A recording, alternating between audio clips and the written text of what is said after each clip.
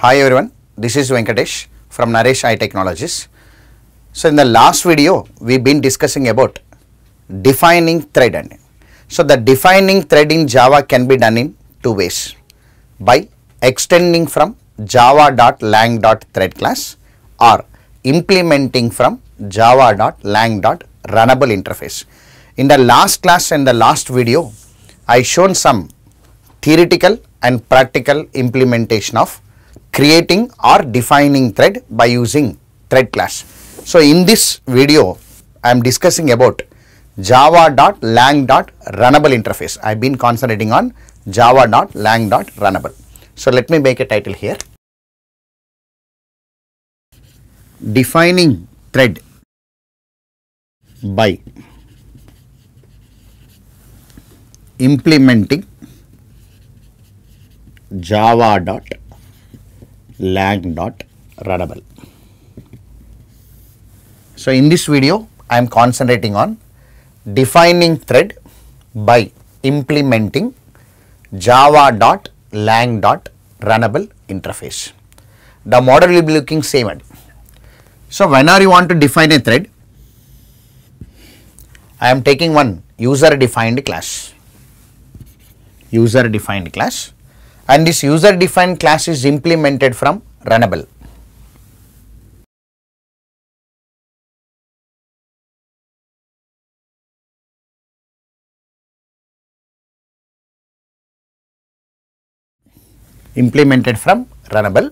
The user defined class must be implemented from Runnable, and the Runnable is coming from java.lang. And the Runnable will have only one method, that is run method.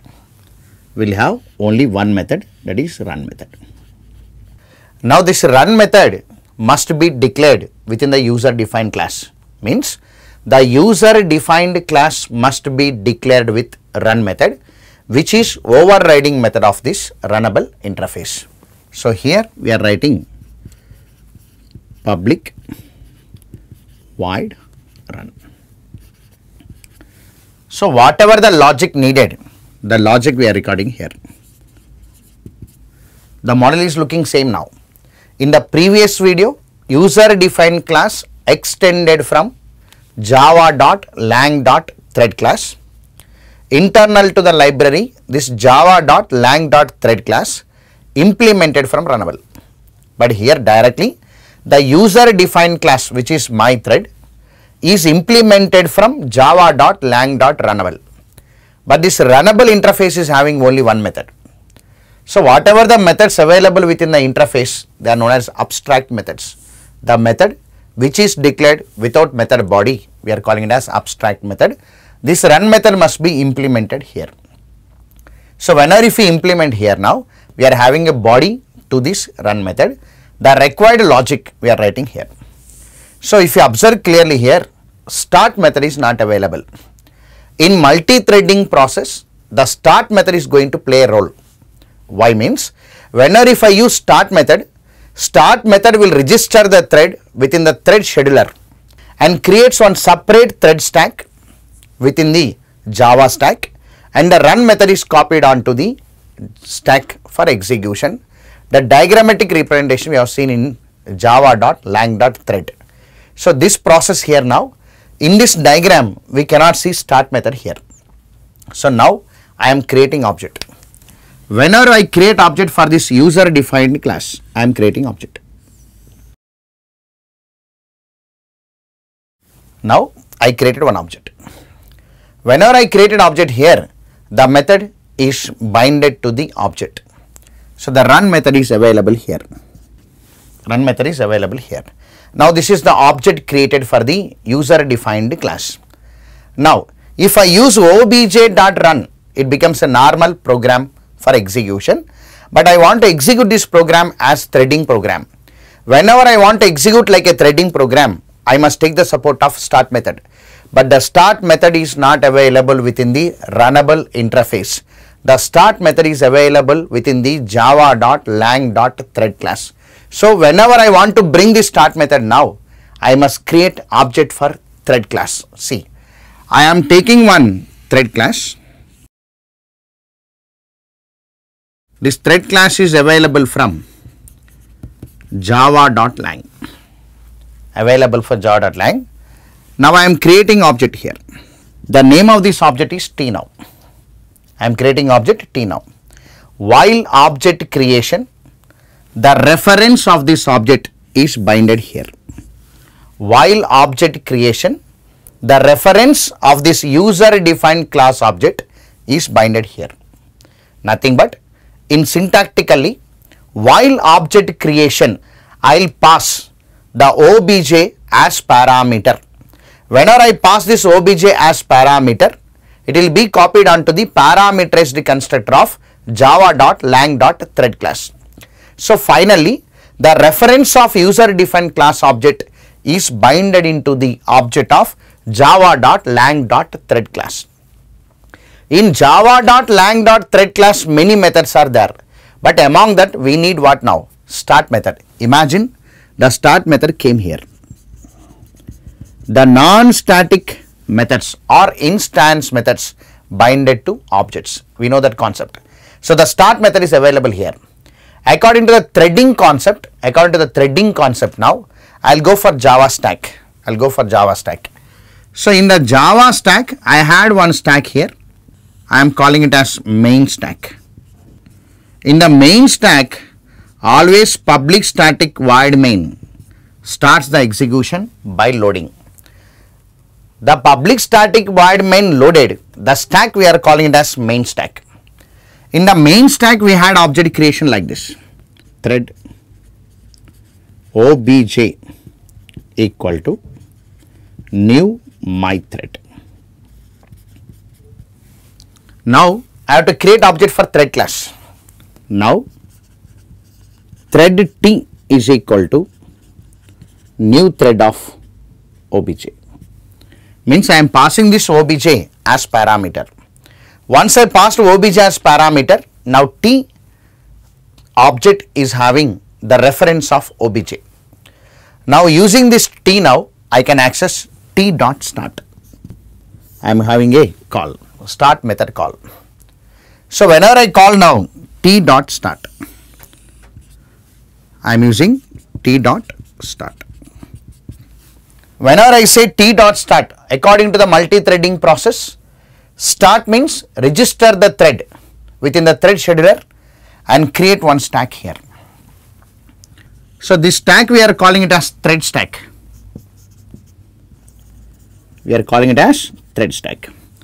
Now the thread stack is created. Now whatever the thing I done here, T.start now means what? The start method activates this run method. Nothing but T.start will run this run method. So automatically this run method is copied onto the thread stack. So now the execution will be here. So finally the diagrammatic representation is nothing but the user defined class must be implemented from java.lang.runnable interface, but this runnable interface is having only one method, that is run method, and this run method is abstract method. Now you have to declare this run method within the user defined class, and whatever the logic required for your program must be declared within this body of run method. Now if I create object for this user defined class, the run method is available here. But in multi-threading process, whenever you want to execute run method, we take the support of start method, but the start method is not available here. Why it is not available? So it is not available in java.lang.start method, and it is not available here because we are not yet declared here. Now I must take the support of built-in start method from your java.lang.thread class.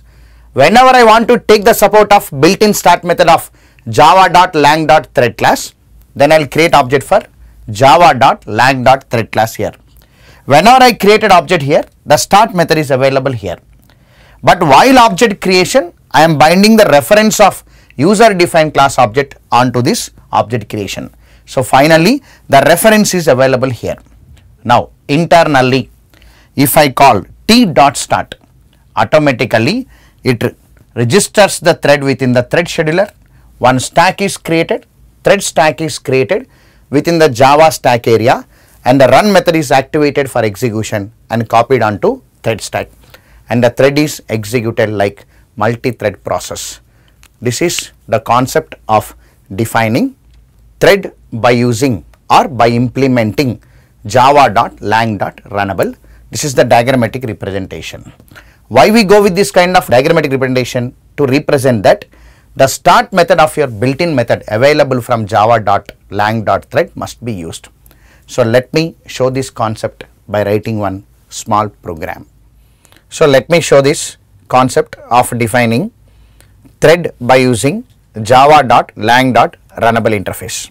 So the user defined class.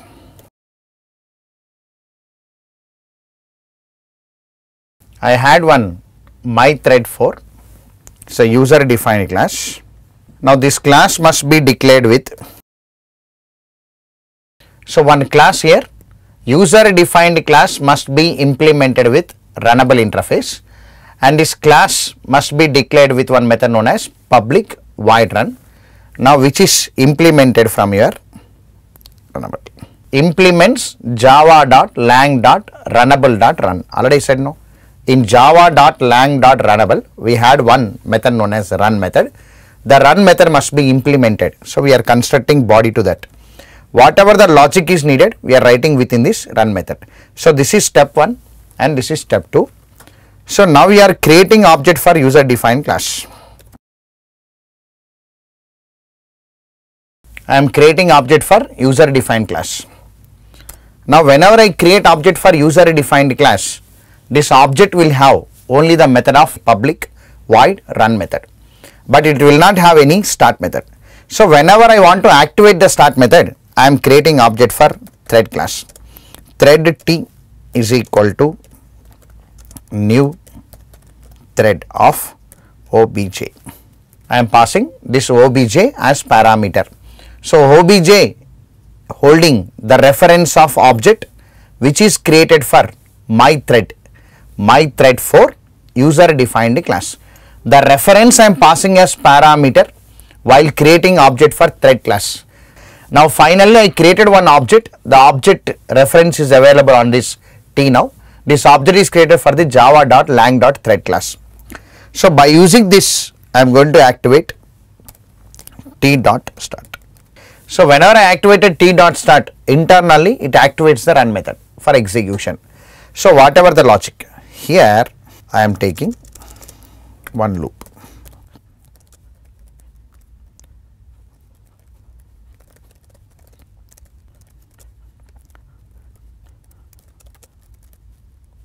I am displaying normal value 1 now. So here I took one loop which is running from 1 to 5. I am displaying I value. So whenever I want to see this thread correctly, I will take the support of sleep method.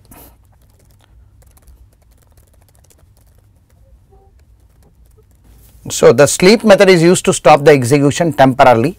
It is stopping the thread in execution.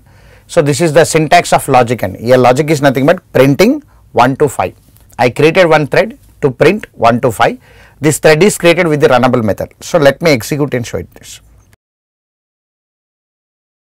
See there 1, 2, 3, 4, 5 and so on. It is executing like this now.